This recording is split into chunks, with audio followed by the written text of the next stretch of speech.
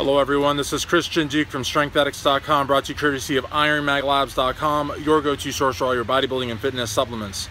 Much like I said last week in my reaction videos to Dr. Rafael Santoja of the IFBB relating to the war being fought in Latin America now, where athletes there are unable to choose the NPC as a vehicle to the IFBB Pro card, Dr. Santoja has brought the war here to the United States.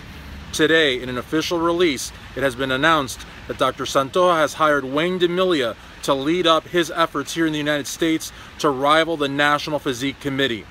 Those efforts will fail. No one will touch the NPC here in America. It will always be number one, without question.